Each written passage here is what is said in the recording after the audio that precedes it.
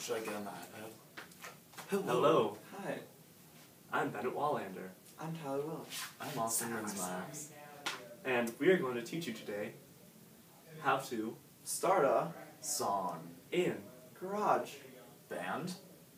Yes. Alright, first thing you want to do when making a song is, well, first you want to get an iPad. Yes, like that one there. Now, with that iPad, you will turn it on.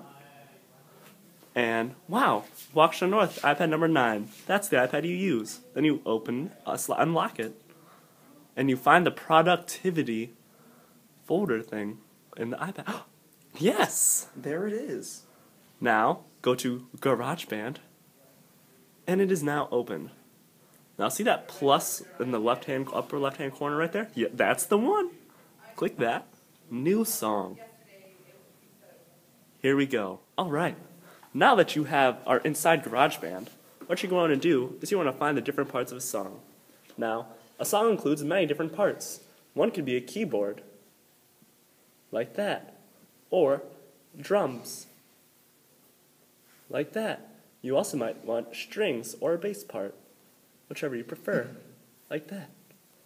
And then you can't forget the live recording, which you can use through a sampler, right there. Isn't that neat? Let's get started. How about that keyboard right there? Let's dive right in. See, there's many things you can do with the keyboard. As you can see, there's all the different types of keys, all the notes you can play, and you can even change it to different sounding keyboards. What? Ooh, isn't that jazzy? It's like a baseball game. Indeed. And now you have autoplay. With autoplay, you can just press a button, one of the keys, And it'll play at a certain amount of times by itself. You hear that little beat thing going on in the background? That's called a metronome. It keeps you in tempo.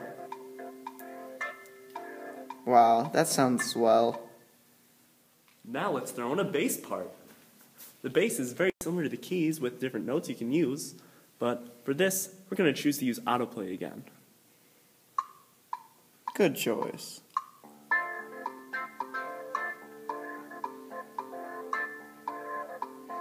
Wow, the song's coming together already.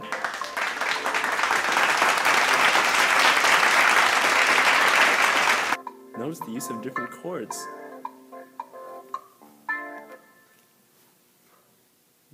Very good. Now you shouldn't always just use autoplay like we did with the keyboard and the bass part. Sometimes you should add your own flavor and spice and creativity, like we will right here with our drums.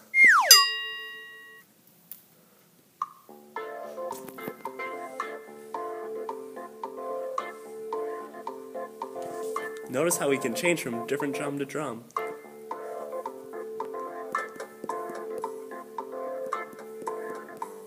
And it's easy as that. You just touch the beats and the places, the sounds you want to hear, and they'll play almost magically. What a jam. Sometimes you need to edit your recording so it fits your song better. To do this, click the bars that you can see in sort of the top left region. Good choice. So, you can see right there that we have our drum part, which it doesn't play for the whole song. If you want to edit that, you can click it and move it to the beginning of your song. And if you want to extend it, you can choose to make it longer, or you may even want to choose to loop it, which you can do by clicking it and clicking loop. And look at that, it'll play for the whole song. Good work, student.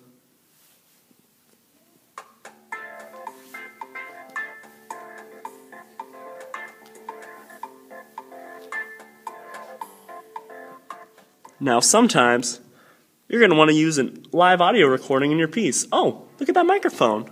Maybe we can use that. Hey, we can! Ready? We're going to go and record our own live musical part to this song.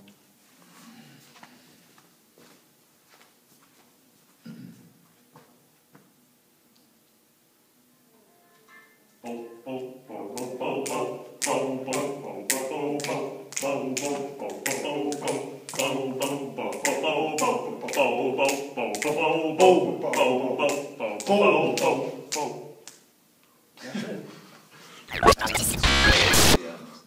Now, here's what you have for a final product. You have keys, you have bass, drums, and a live recording. Now, these are just the bare minimums that you need to make a song in GarageBand, but you can have a lot more fun exploring on your own. And when you explore, you can make great things and discover new things you never knew existed. So, from us to you, bye!